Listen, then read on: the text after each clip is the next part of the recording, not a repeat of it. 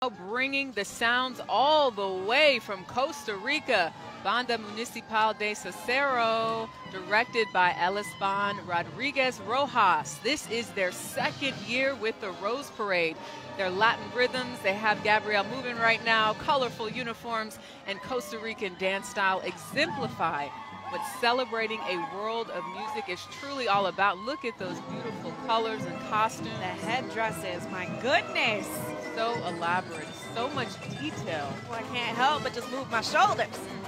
Look at those dresses, oh my God. Oh, it's beautiful.